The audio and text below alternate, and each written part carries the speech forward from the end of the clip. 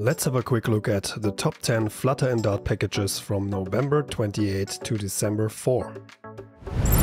Number 10 is called Freeze, a widget that renders its child by showing an image instead of the rendered widget to reduce element tree counts. Number 9 is called Flutter Buddhism Icons, an icon library with simple Buddhism icons. Number 8 is called Text to PDF, convert any text to an PDF file. Number 7 is called Vibration Type, allowing you to access the types of vibrations available in the operating system.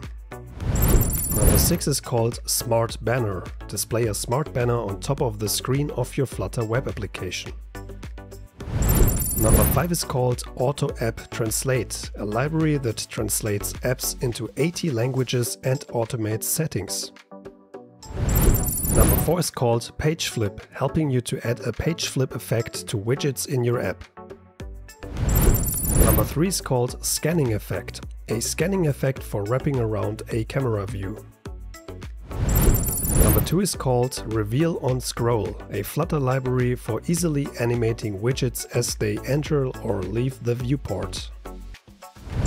And last but not least, the number 1 of release week 48, the package Easy Stepper, a fully customizable, beautiful and easy to use stepper.